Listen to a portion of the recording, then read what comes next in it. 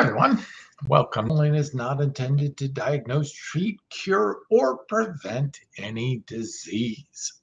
So welcome. We're going to be talking about dieting a little bit here. But the title of this study is the glycemic index and the microbiome. Recent research, and I'm going to show a study that was just released last week, I believe, that shows how exercise and a plant-based diet change glycemic impact. What is glycemic impact? What is a glycemic index? That's a term a lot of people are familiar with. The glycemic index is a system that ranks food on a scale of 1 to 100 based on their effect on blood sugar levels. Basically, what you eat and how high it increases the level of sugar in your blood. All right, so where did glycemic index come from? So let's back up a little ways. And, it used to be said, hey, the amount of food that you eat is what causes people to get fat or to gain muscle or what have you. Well, now we know it's not just the food. So we boiled it down to the macros. Oh, let's separate the food into its compartments, which is fats, carbs, protein, and now we know fiber, the 4 macronutrients, more commonly called macros, right? So people started adjusting or playing with their macros to try to get better body composition, lower body fat, maybe more muscle. Okay, so macros, big deal. Not all macros work for all people. So they drilled down a little bit and said, well, then it's the calories. Let's just focus on the calories. It's all about calories in, calories out. Well, now we know that's not true either. It's the effect on it is very different. Let's look at macros. How macros are different. Not all macros function the same way. You have whole food macros from whole food versus macros from isolated or processed foods. They behave very differently in the system. You have fats, you have saturated fats, and then you have unsaturated fats, especially polyunsaturated fats or PUFAs, which are your omega-3, 6, and 9.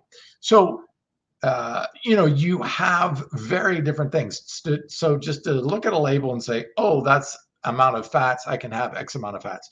Well, if you're eating saturated animal fat, that's going to behave very differently in your gut. It's going to behave very differently in your metabolism. It's going to behave very, very differently in how it affects your overall health when you compare it to polyunsaturated fats. So all fats are not created equal. All proteins are not created equal.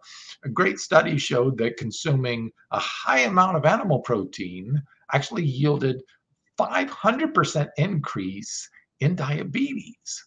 Yet the exact same amount of protein, if consumed in plants, had almost no effect on diabetes. As a matter of fact, many studies have shown it has a positive effect or reduced the risk of diabetes, whereas that same protein, if from animals, 500% increase in diabetes risk.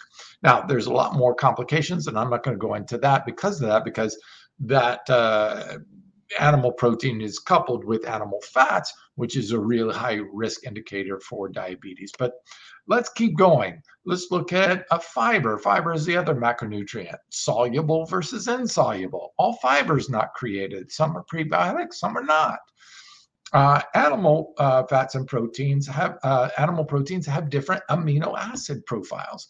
So the exact same amount of 20 grams of protein of animals, 20 grams of protein of plant sources, very different amino acid profiles. And as we look at one of those amino acids, methionine, we see that the research shows that higher methionine in animal products can actually feed cancer cell growth, where it's the exact same amount of protein. It's just because it's a different amino acid profile, it's causing negative impacts versus positive impacts for the plant proteins. So even the proteins themselves can be very different. Not the quantity of protein, whether that protein comes from animals or plants, and what the amino acid profile is for that protein. Okay, so calories are not the same. They used to say a calorie is a calorie is a calorie. We know that's not true at all now anymore. So you have fiber's effect on slowing, especially carbohydrates, simple and complex carbohydrates, into the bloodstream.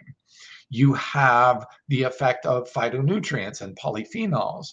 It's a really good polyphenol, one of my favorites. It's actually a group of polyphenols, florizin and floritin, that are found in apple skin. So if you look at an apple and you look at its macros, you'll see it's just loaded with sugar, right? Fructose sugar, glucose, all the different sugars that it contains, loaded with it. So you say, whoa, I don't want to eat that apple. Too many carbs, too many grams of sugars. Yet an apple has a very low glycemic impact. And why is that?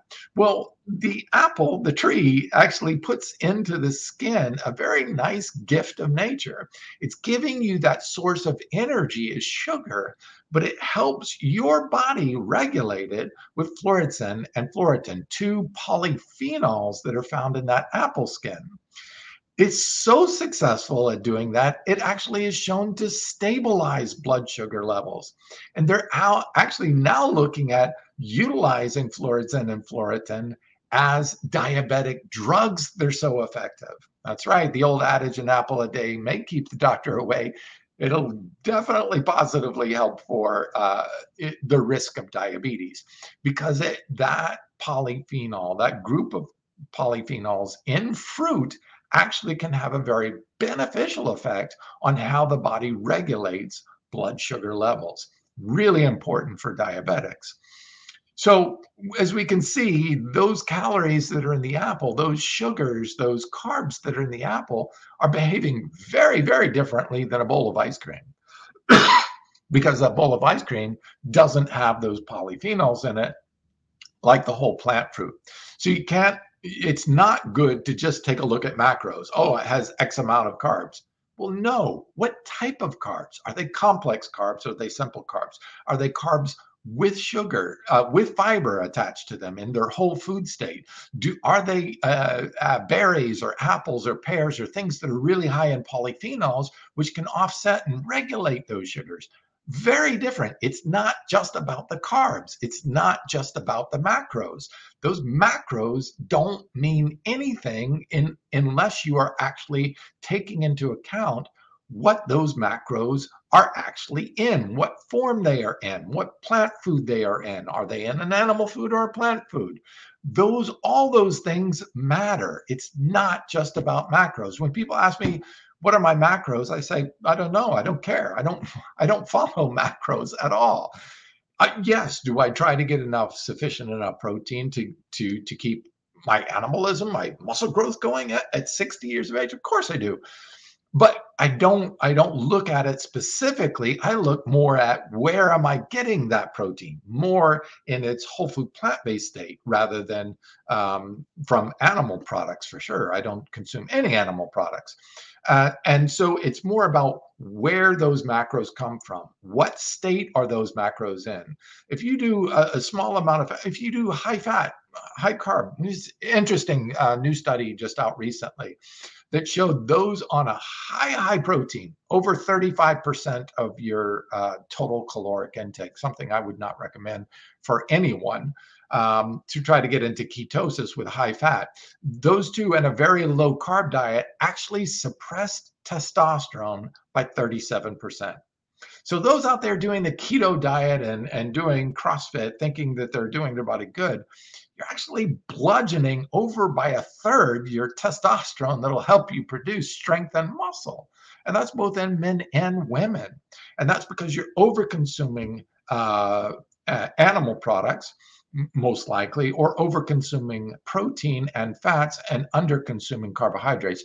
Just by simply adding those carbohydrates, the testosterone levels came back, or simply by lowering the protein into normal, even what would be considered high for most vegans. You would be getting into 30% calories. That still normalized the testosterone levels. So it's just the super high, the 35% higher amounts of protein. These people consuming, 100 or 50 grams of whey protein at a time, or 3 to 5 eggs or whatever at a time, they're really suppressing their own body's testosterone and their body's ability, suppressing their body's ability to improve strength and muscle gains. And that's borne out in the studies. You can look them up yourself and see it for yourself. You don't have to take my word for it. So why did we come up with the glycemic index? Because we were looking at how much food we intake then actually affects the levels of blood sugar. Well, now we know that glycemic index is not as accurate as it used to be. So we used to assign a glycemic index to a food. Okay, this whole food, like berries, is a low glycemic index, which means it only increases blood sugar levels by a small amount. But wait, it did something different in those eating an omnivore diet versus those eating a plant-based diet. Wait a minute, the same food, whole food in its state, just eaten by a different person, yielded different glycemic effects? Yes. And the reason for that is this new study that just came out that looked at microbiome. Okay, so let's get to the study. The study is called, I'll go ahead and put it up in the screen. And they did a very interesting way to get to this study. What's exciting about this study is they used a method that's never been used before. This study used, well, let's go ahead and put it up on the screen so everybody can see it. And if you want to type it in and read it at home, you can. Gut microbiome activity contributes to prediction of individual variation in glycemic response in adults. So what they were looking at is they were saying, hey, wait a minute, they're eating the exact same thing, but this group of individuals was getting a higher glycemic response than this group of individuals. We thought back then we established the glycemic index, the amount that certain food would affect people. But the microbiome is different in the two people. Then the effect of the glycemia is different in people. So what shifts the microbiome? Well, let's put up the next study and you'll see what does that. Hang on a second, let me grab it. And right here we go. Okay, so the next study is a major indicator of, up in the comments section. Okay, the effects of vegetarian and vegan diets on gut microbiota. So this study actually looked at, okay, what happens to the microbiome itself and how does it change when people are on a pure plant-based diet, a vegan diet, eating only fruits, vegetables, nuts, grains, seeds, things from plants. So a plant-based diet appears to be beneficial for human health by promoting development of more diverse and stable microbial systems.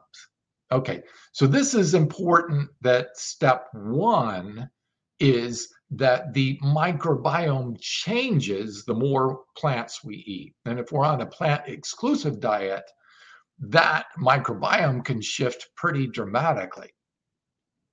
Now, this is a good thing because you're increasing diversity, which means how many different types of bacteria, because those bacteria are actually feeding on the different types of plants. Remember, most people, when they're eating an animal-based diet, you're eating chicken, fish, beef, and pork. Mostly those four things. Then you add eggs and dairy in there. So now you're up to like, what, 6 things? 6 different food groups?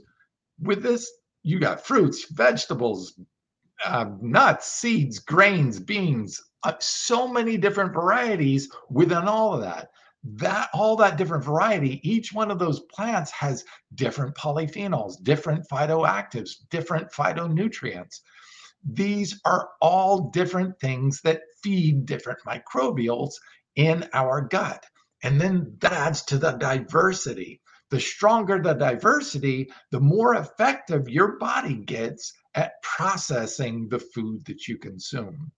So when you look at those on an omnivore or dominantly animal-based diet, their diversity shrinks because you're only processing meat. So you have what's called proteolytic bacteria. These are also called pathogenic bacteria because they produce uh, metabolites like putrescine and cadaverine. These two are made by the bacteria once they're eating up the animal proteins and fats. They're eating them up and pooping out bad pathogenic enzymes and metabolites like putrescine and cadaverine, which are actually carcinogenic, cancer forming. All right, so you reduce the amount of bacteria in the gut and a diversity. That means your body becomes way less efficient at processing the carbohydrates, at processing the nutrient intake, at processing all the nutrition that's in your food and stabilizing blood sugars. This is one of the key ways that changing to a plant-based diet means that you are going to process the carbohydrates, the fats, and the proteins differently, and they're going to impact your body differently because you've changed the microbiome.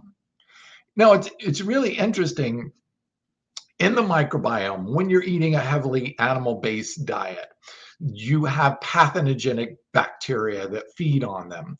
And the reason why they do that is they're trying to break down these proteins.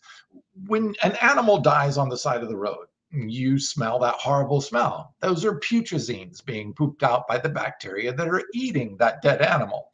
That's the exact same process that goes inside in the body. Those same pathogenic bacteria are breaking down the dead animal that's inside of you. And they're producing that putrescine. That's why the poop and the farts actually smell worse in omnivore animal-based diets. Literally, they're producing more putrescines, more of these putrid smelling metabolites, but they're cancer causing. They negatively affect. What they do is they cause inflammation because of those putrescines and cadaverines are actually trying to break down heavy duty proteins just like our own body. They cause stimulation. So our body tries to protect our gut lining by secreting mucus, right? And then you've got a big form of mucus there, which disallows as much penetration or nutrient absorption. When you're eating plants, that fiber sloughs away all that mucus, and the enzymes, the metabolites that are produced from fiber, which are only from plants, then actually produce butyrates. They poop out butyrates, not carcinogenic putrescines and cadaverines. They produce butyrates. These things actually feed the gut cells, make them stronger, make them more able to absorb nutrients and get more nutrients into the bloodstream, but also to help regulate the body's ability to process those sugars.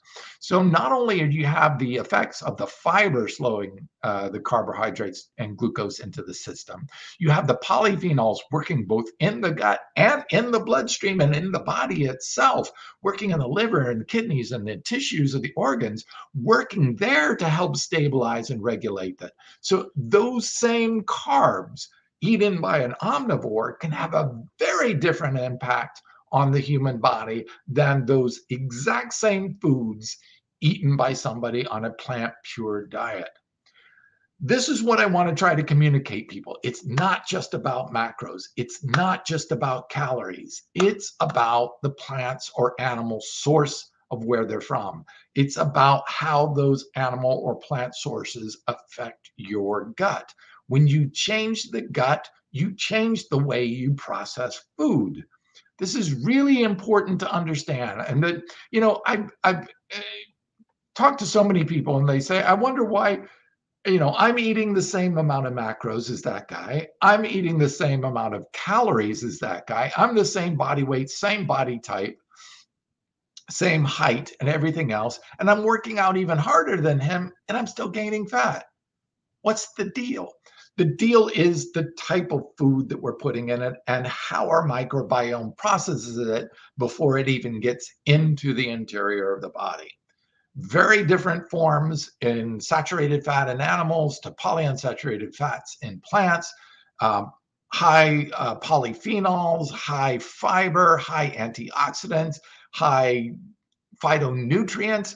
like fluoridin and fluoridin that are actually helping regulate the blood sugar system inside of the body that is not present. There is zero amounts in any animal product, not in eggs, not in dairy, not in meat and poultry, not even in fish. It's not a health food. These do not contain the phytonutrients, the polyphenols, and the fiber that are in plants. The only place you can get them is from plants. So the more you're eating all those nutrients and feeding the microbiome, changing your entire microbiome, changing the ratios of pathogenic bacteria. When you do a meat-based diet, those increase the level of pathogenic or gram-negative bacteria. And then because they're fighting for food source, they'll crowd out the good bacteria. So they'll lower the levels of good bacteria every time you eat an animal-based diet or an animal-based food or meal. So within actually 15 to 20 minutes of properly digesting your food, you can already start to see some effects in the microbiome. Shifts in the amount of gram-positive to gram-negative bacteria, shifts in the amount of metabolites that are produced, whether that be negative metabolites like putrescine and cadaverines and spermines in bacteria, proteolytic bacteria that are trying to break down the animal proteins, as averse to the plant proteins, which are producing fiber, feeding the fibers feeding those good bacteria, and they're producing all these different short chain fatty acids like butyrates and propionates that are actually health promoting for the body and increasing and improving the body's ability to take those nutrients in and regulate those nutrients. So it's not just about the calories. It's not just about the macros. It's about whether they're from plant or animals and if they're in their whole food state or not.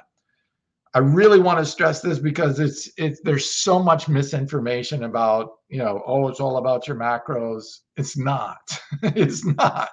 And calories in, calories out. No, that's not how it works. The second major item besides a plant-based diet, which positively affects the microbiome, is exercise. And I'm going to put up a whole host of studies right now so you can read this because there's just so much research on this. I'm just going to put it right into the comment section so you guys can read it at your leisure.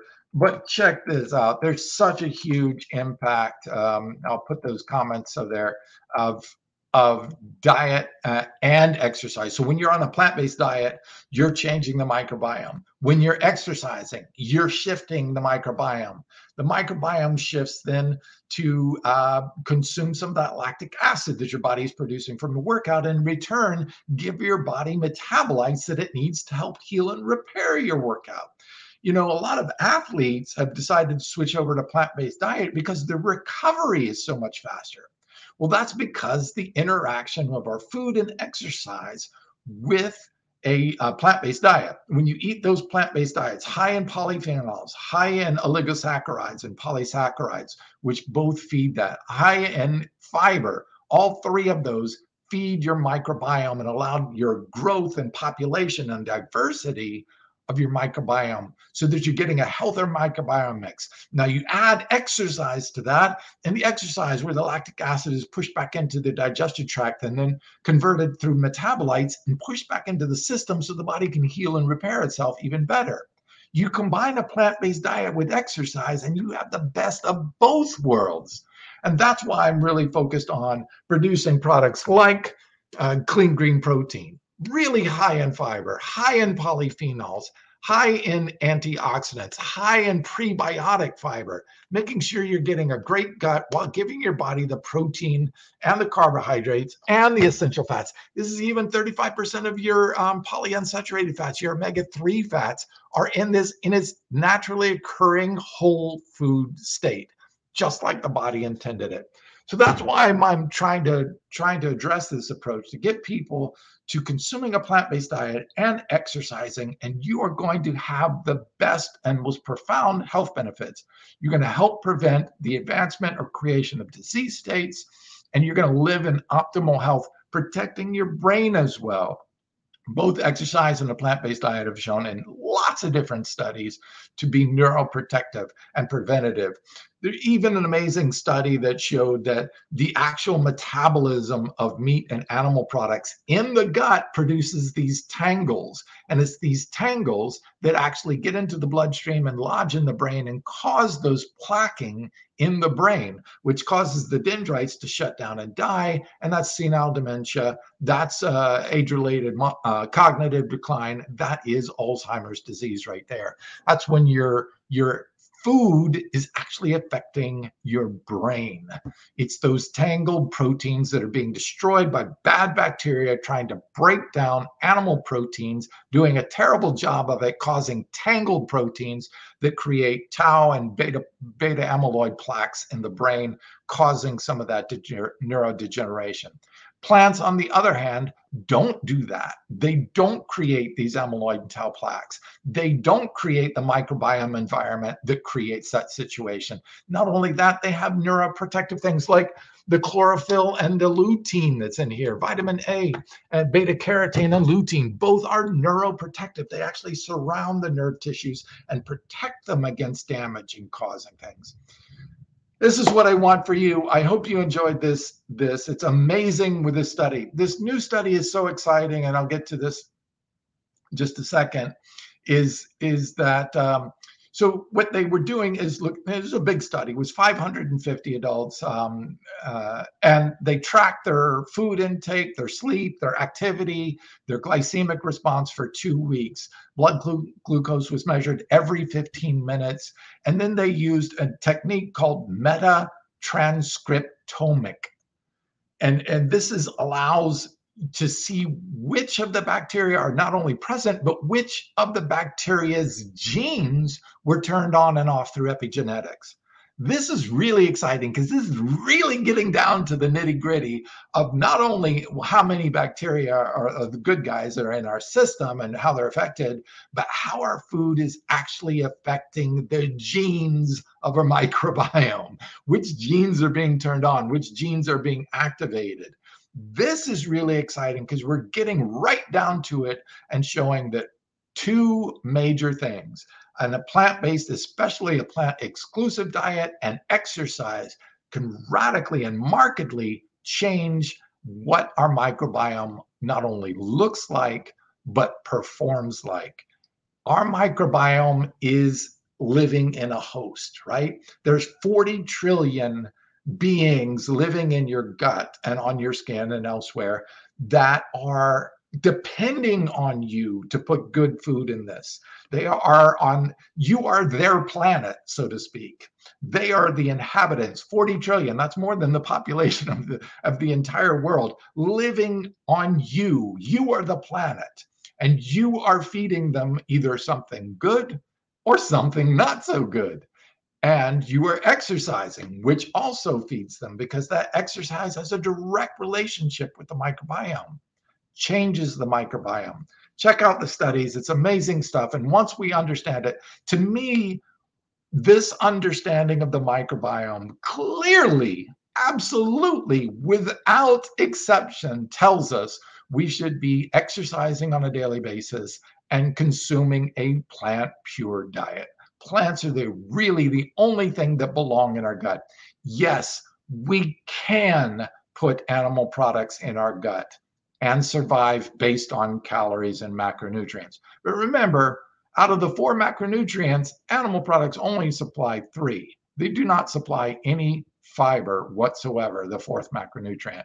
So you're not even getting that complete. You're not getting a complete nutritional profile either from animals. There's no vitamin C in most animal products. So you're not getting what you need by eating animal products. And it is a caloric survival mechanism. So there's really only 2 groups on this planet. Herbivores, those animals that must eat plants to survive nutritionally, and carnivores, those that must eat animals to survive nutritionally. Omnivore is just a made-up term by human beings, and it's just describing what you can eat. Well, you can take a typical herbivore and feed it an animal product. It'll probably eat it if it's hungry. It doesn't mean it should eat them. It doesn't mean it's good for them. If you look at all herbivores, you put cholesterol in them and you will cause plaquing of the arteries. You put cholesterol in a carnivore, it does not cause plaquing of the arteries. You look at the amino acid requirements. Herbivores require 9 amino acids. And guess what humans do? Yep, those same 9. Carnivores, on the other hand, have 10. They require taurine, 10 to 11. They require taurine. Well, taurine isn't made by plants, yet humans can survive completely on plants. Carnivores cannot survive completely on plants. So there's really only 2 forms of diet. Those that can survive and thrive healthfully on a carnivore diet, and those that can survive and thrive in good health on a plant-based diet. That's it. Omnivore is just the center group that human beings made up just to say, oh, you can eat that. Well, yeah, you can put motor oil down your gullet too. That doesn't mean it should be there. You can put chemicals down it. For God's sake, we're eating chemicals all day long in most of our food supply. Artificial colors and flavors. Yeah, it can go in our mouth. Is that something we should be eating? No. Is that something that is required for our survival? No. Well, then you could just call us chemicalovores. What, because we can eat chemicals and still stay alive because our body tries to defend against them? That's just silly. There are 2 food groups that are basically required, either eating animals or eating plants.